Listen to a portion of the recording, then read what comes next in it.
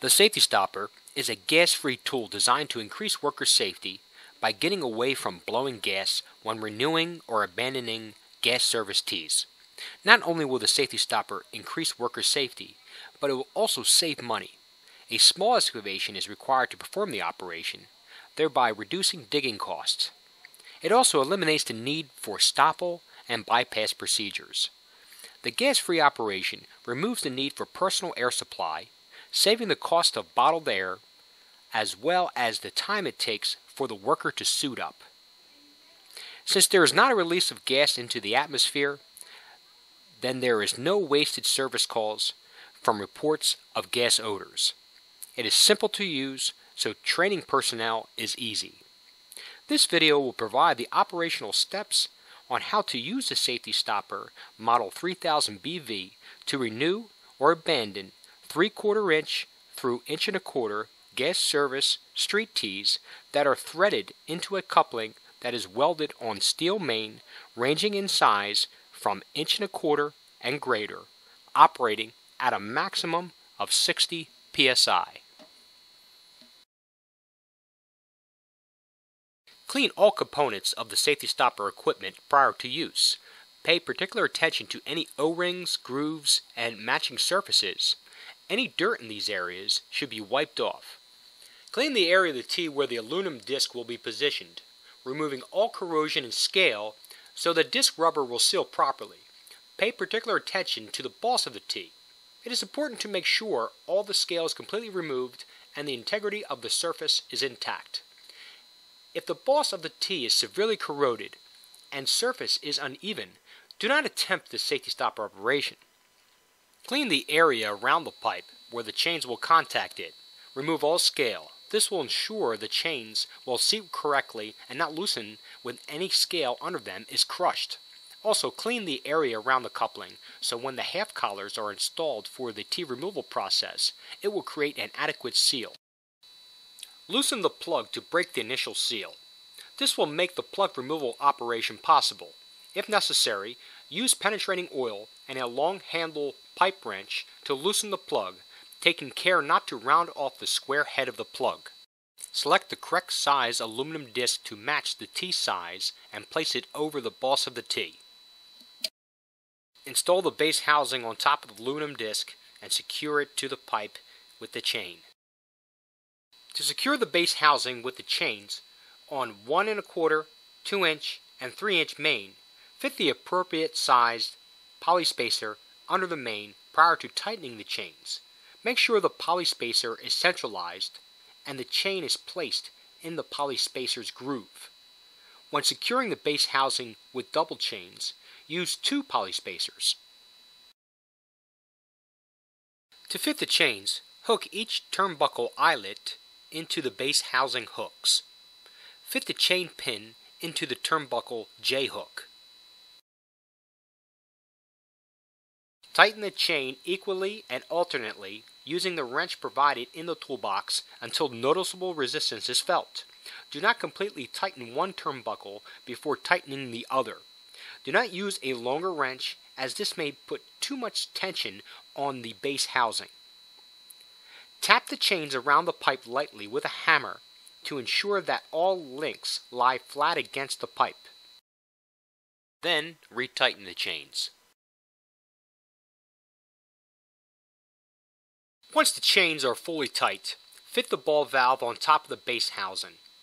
Tighten the ball valve until it compresses the O-ring located at the bottom of the threads on the base housing.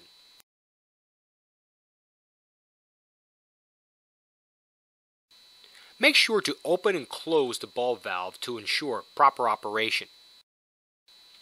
Fit and tighten the viewport onto the ball valve and pressure test the entire assembly to mains operating pressure. To pressure test, push on the pressure test assembly and open the chrome-plated ball valve. Introduce air through the Schrader valve and test to mains operating pressure. Make sure the gauge relief valve is fully closed. When pressure test is complete, open the gauge relief valve to release the air and remove the pressure test assembly.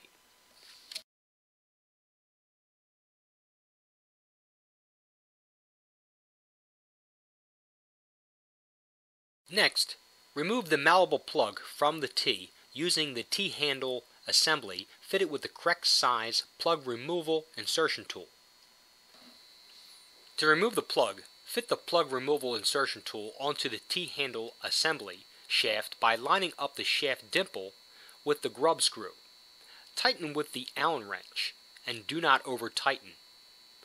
Then, fully retract the plug removal insertion tool into the T-handle assembly housing and tighten onto the ball valve by hand so it compresses the O-ring located at the top of the threads on the T-handle assembly housing. Make sure the chrome-plated valve is in the closed position. Push down with two hands to lower the T-handle assembly so it engages the square head of the plug. Begin loosening the plug. Make sure to keep a slight downward pressure on the T-handle to prevent the gas pressure from pushing the shaft up unexpectedly. Retract the T-handle with the captured plug to above the ball valve. Then close the ball valve and bleed off the excess gas. Remove the T-handle assembly.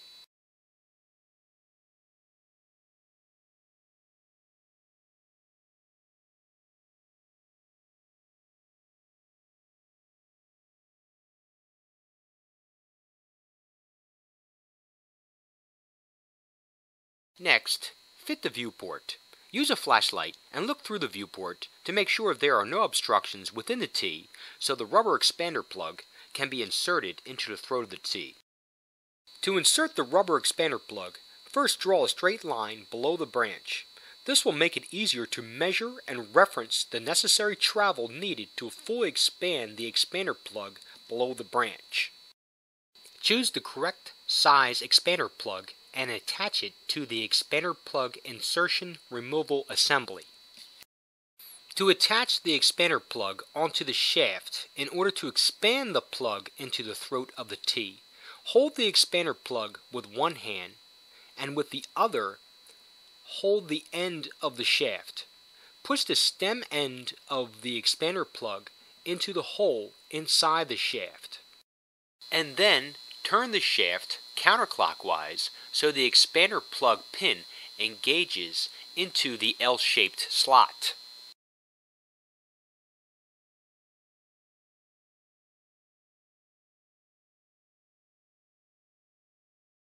Next, gently turn the small T-handle clockwise until you hear it click.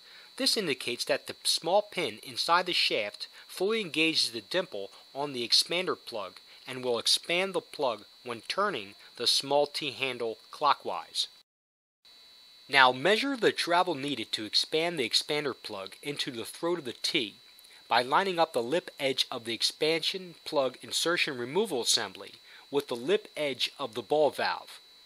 Push to extend the shaft so the top washer of the expander plug lines up below the service branch. Make sure to keep the shaft straight.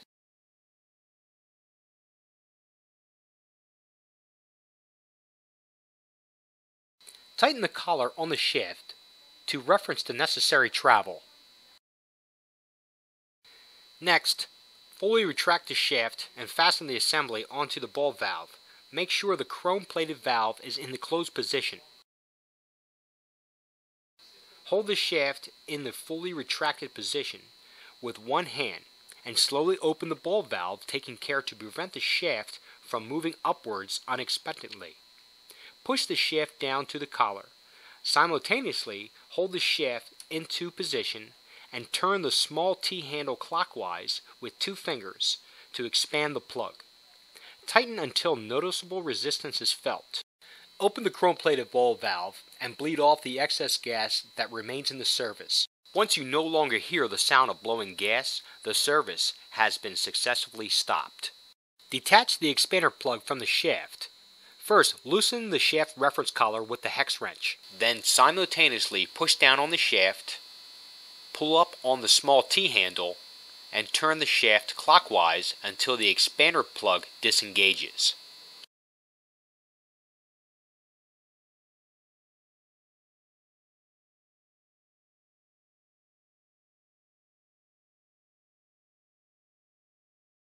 Then close the ball valve and remove the assembly.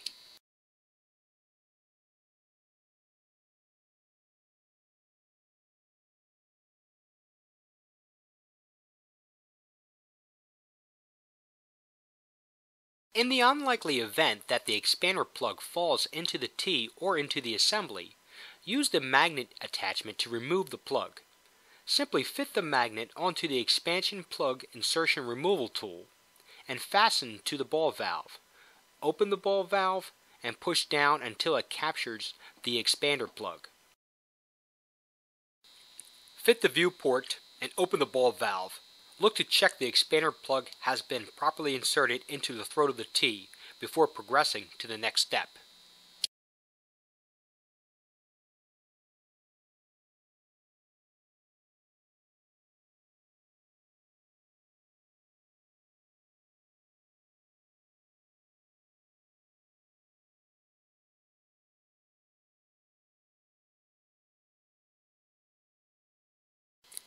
Fit the extension housing.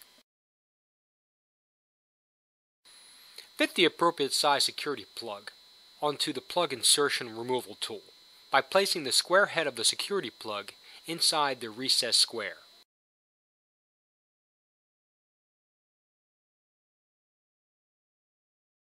Fully retract the T-handle and fasten onto the extension housing.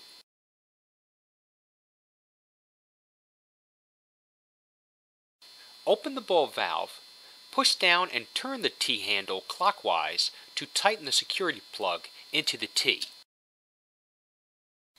Tighten until you feel noticeable resistance.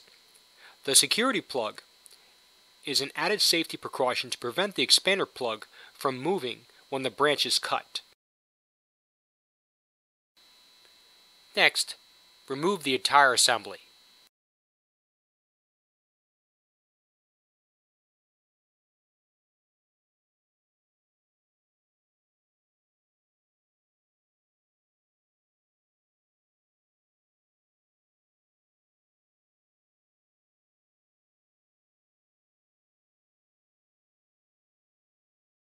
Using two pipe wrenches, tighten the plug while holding back on the T. The plug will need to be tighter than the T in order to remove the T.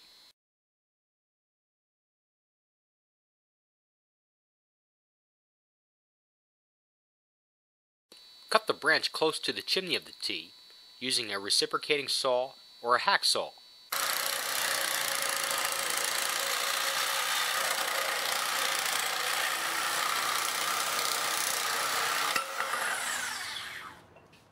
For larger size Ts, it may be necessary to make vertical cuts to trim each side of the T in order for the T to fit through the housing during the removal process.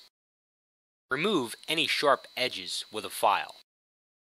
Fit the correct size molded rubber gasket over the severed T. Make sure the molded rubber gasket is placed around the even surface of the coupling and not over a weld or scale.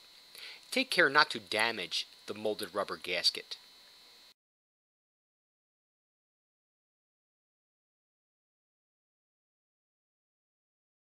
Fit the two half collars around the coupling and around the bottom portion of the gasket. Tighten the half collars using the hex wrench. Make sure the inside diameter ends of the half collars do not pinch the rubber when tightening.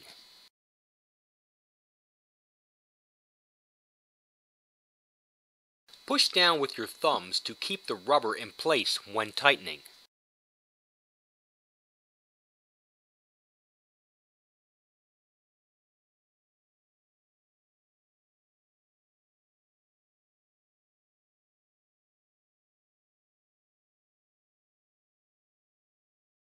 Next, loosen the T to break the initial seal.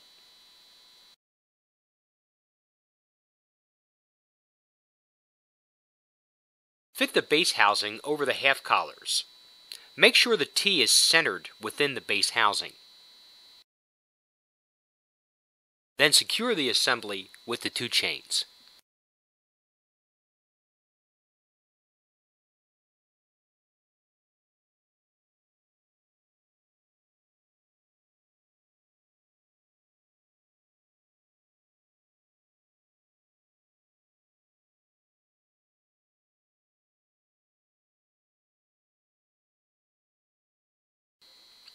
Fit the extension housing.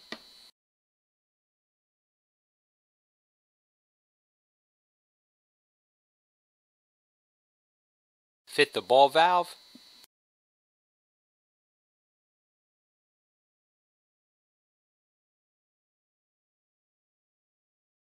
Then fit the other extension housing on top of the ball valve.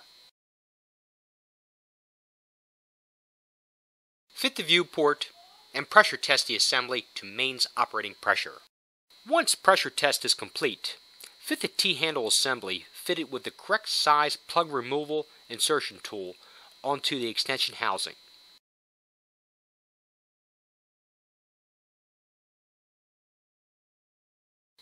With the ball valve in the open position, push down on the T-handle until the plug removal insertion tool engages the square head of the plug. Loosen the T from the coupling. Once you feel or hear the threads on the T skip, the T is completely removed from the coupling. Retract the T-handle so the capture T is above the ball valve. Close the ball valve and bleed off the excess gas.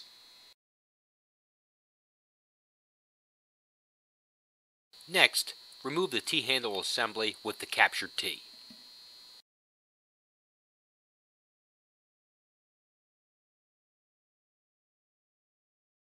Remove the extension housing.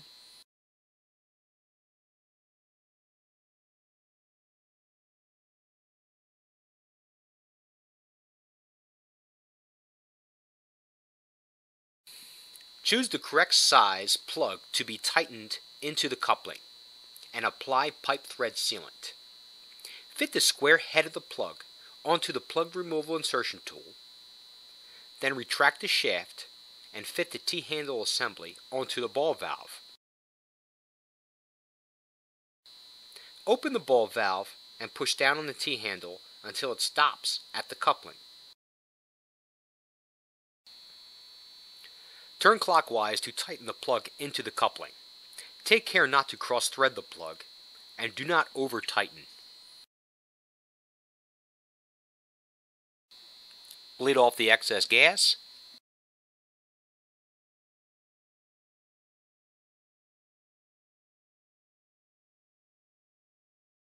Now close the ball valve and fit the viewport to make sure the plug has been properly inserted.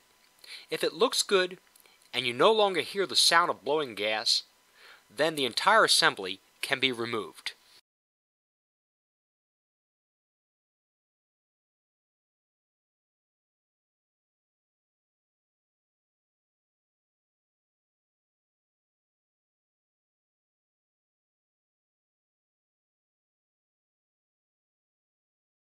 The operation is now complete.